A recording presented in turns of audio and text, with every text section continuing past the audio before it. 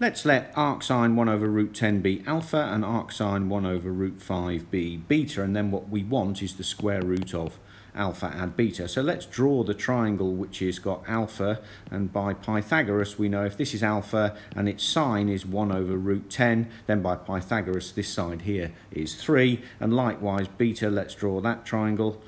We have here beta, and if its sine is 1 over root 5, then by Pythagoras we have that this is 2. Now let's have a look at sine of alpha plus beta. Well, that equals sine alpha cos beta plus sine beta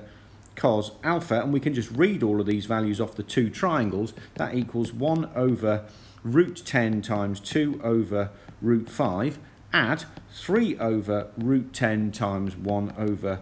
root 5, and that equals 5 over root 10 root 5, which equals 5 over, splitting the third, root 2 root 5, that cancels, which equals 1 over root 2. So therefore sine alpha plus beta is 1 over root 2, and we know that sine of pi over 4 is equal to 1 over root 2, therefore alpha plus beta equals pi over 4, so the square root of that is the square root of pi over 4, which is plus or minus root pi over 2, answer A.